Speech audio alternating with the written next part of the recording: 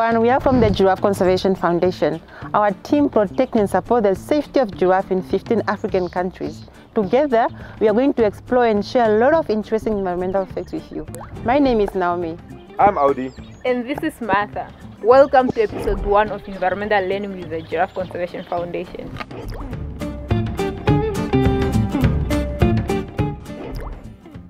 Today we are going to explore an environment. What do you think of when you hear of the word environment? Wherever you are right now, please look around you. So an environment is where you are and everything that is around you. Your environment can be your home, it can be your school, it can be your garden or a hospital, or somewhere out in nature like where I am right now.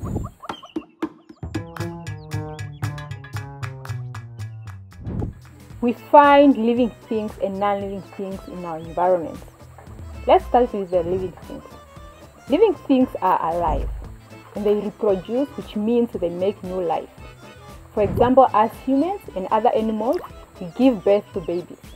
Creatures such as birds and most snakes lay eggs, and plants grow from seeds. Living things grow. Humans and animals eat to grow. Plants use energy from the sun to grow. Living things breathe, they adapt to the environment, and they can feel. Non-living things are not alive and they do none of the things that living things do, which means they don't reproduce, they don't grow, they don't breathe, they don't adapt or feel. But non-living things are divided into two categories: the natural non-living things and the man-made things. Now let's quickly differentiate between natural non-living things and man-made things. Natural non-living things are things that we naturally find in our environment. They are such as water, air, the sun, the soil, and even clouds.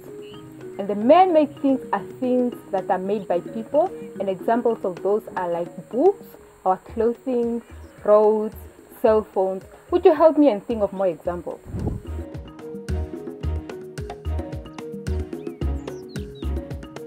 All living things have 5 basic needs.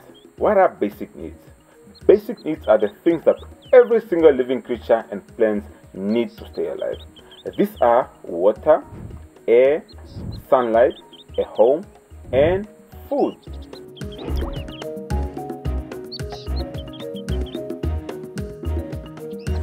Let's look at water. If you think about humans and other animals like fish, we all need water for different purposes. For example, humans need water to stay healthy and alive. Fish need water as a home and to breathe. Now let's quickly look at sunlight. All living things need sunlight to stay alive. But for plants, they need sunlight for the energy it gives them to grow. As for people and other animals, we need sunlight for light, warmth, and nutrients. We also need sunlight to grow fruits and vegetables that we eat. We have come to the end of our time together today. But before we say goodbye, we would like to give you an action that you can do by yourself, together with your family or your friends.